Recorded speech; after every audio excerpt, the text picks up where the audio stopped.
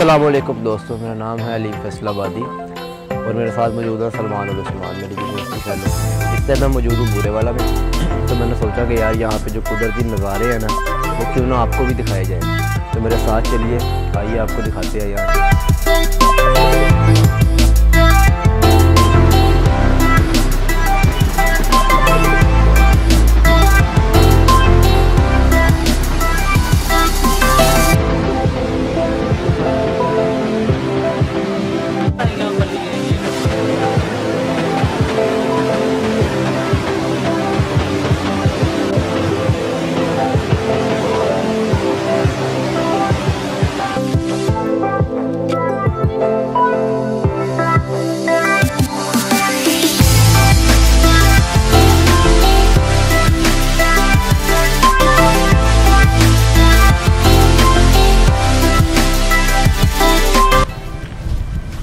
तो दोस्तों, इस टाइम हमने थोड़ा सा स्टे किया, हमने ज़बरदस्त हवा चल रही है।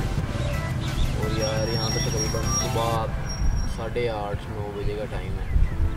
लोग आ रहे हैं अपने कमातों की तरफ जानवरों का चारा लेने के लिए।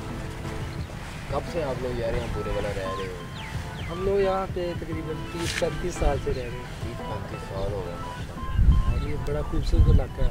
नहीं यार, ज़बरदस्त। मैं कहता हूँ यहाँ पे नीचे नहर है, इस टाइम पर बिल्कुल नीचे से नहर गुजर रही है।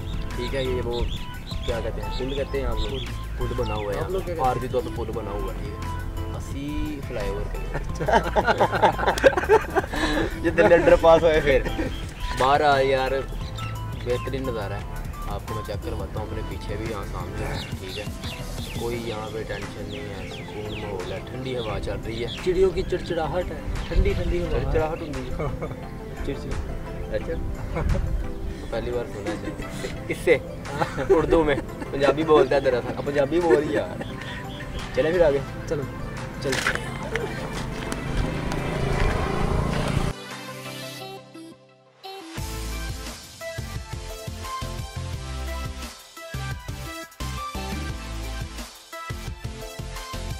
खबरदार कैमरे की तरफ देखने की कोशिश की।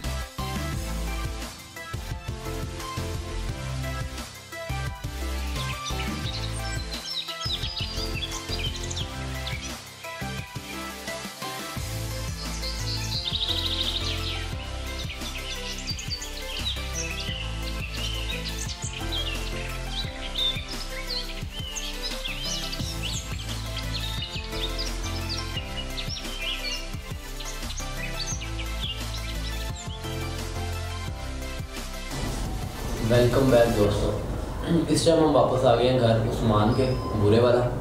तो अब हम नाश्ता करने लगे हैं। नाश्ता करने के बाद हमने निकल पड़ना है मुल्तान, वहाँ पे शादी है, वो अटेंड करके फिर फैसलाबाद से फिर हमने लाहौर भी जाना है।